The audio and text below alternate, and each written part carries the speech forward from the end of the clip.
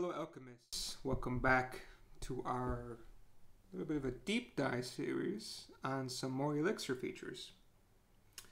Now, I did get an interesting question about, can we have some more tutorials, say, on some more complex topics in Elixir, and that's fine.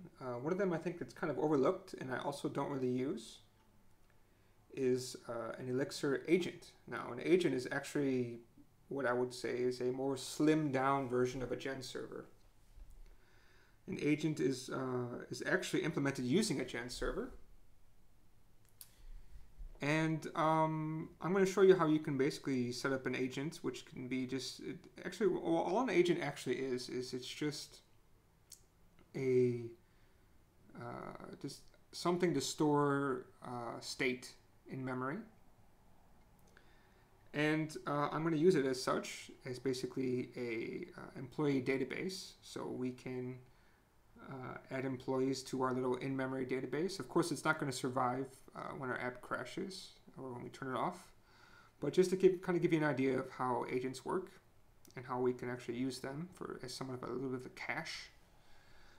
You know what? Let's just go ahead. Let's get started. I'm going to show you how to set this up. So the first thing I want to do is I want to actually add an ID attribute to our employees. So if you ever notice when you go to a company, especially bigger ones, you do have somewhat of an employee ID so they can easily find you.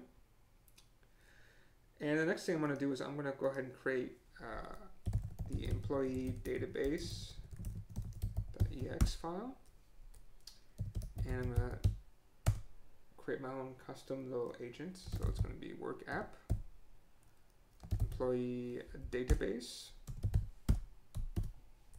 And we're going to be using this as an agent, so we need to say use agents.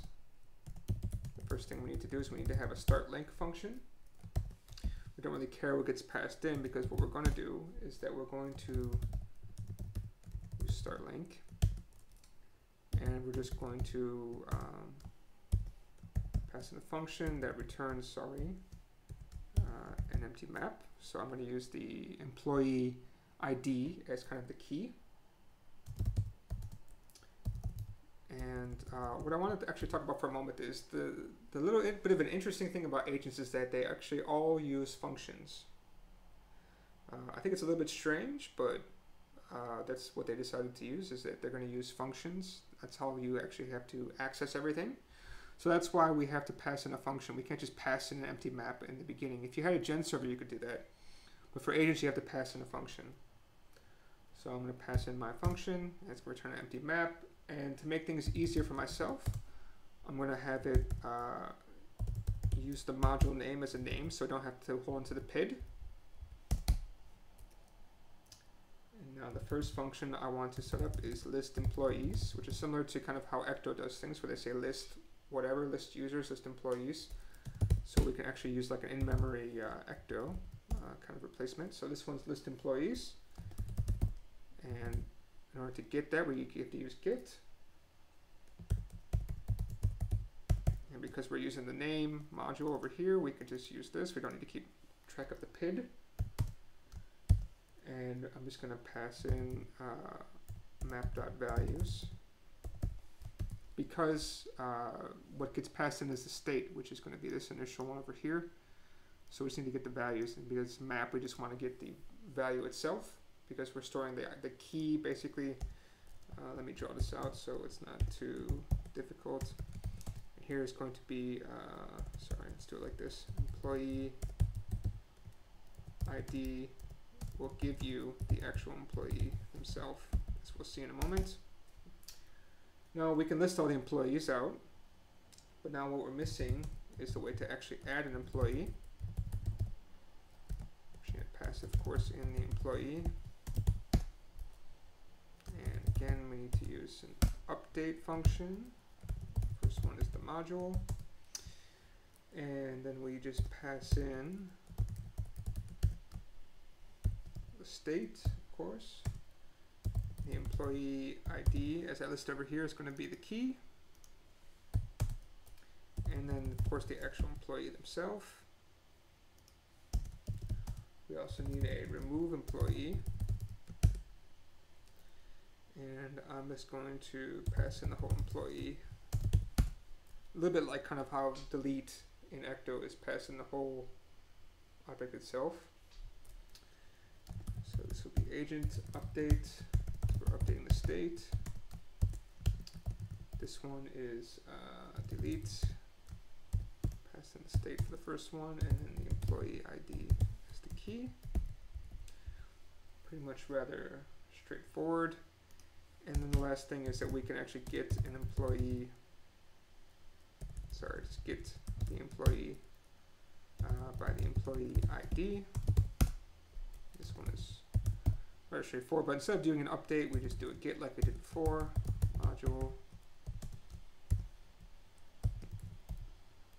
And we just call get %1.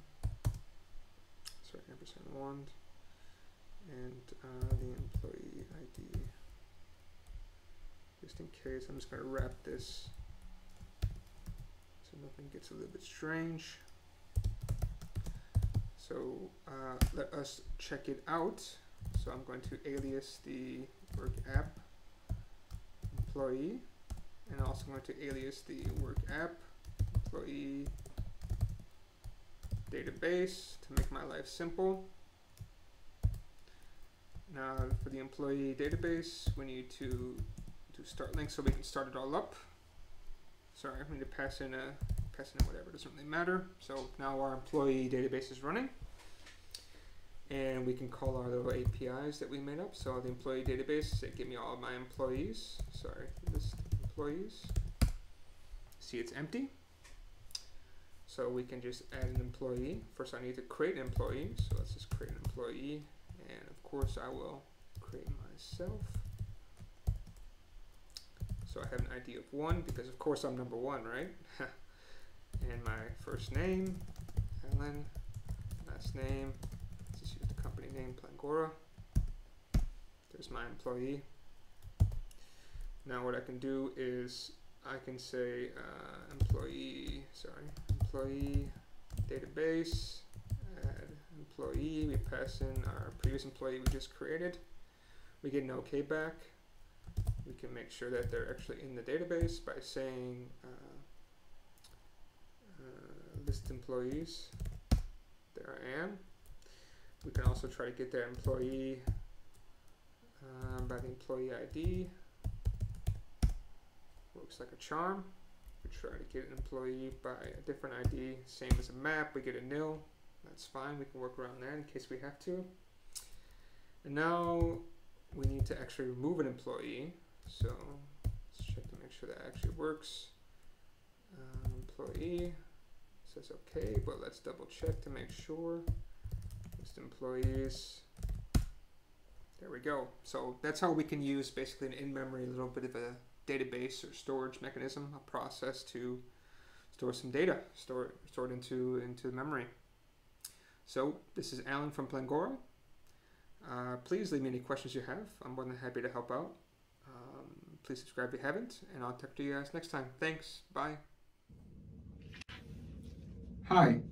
Please feel free to ask us any questions about Elixir, Flutter, or anything else in programming. Here's our YouTube channel, Facebook, Instagram, and Twitter. We will answer your questions every Friday. Ya mantai ke dak man all. Yo wenti ji da wen.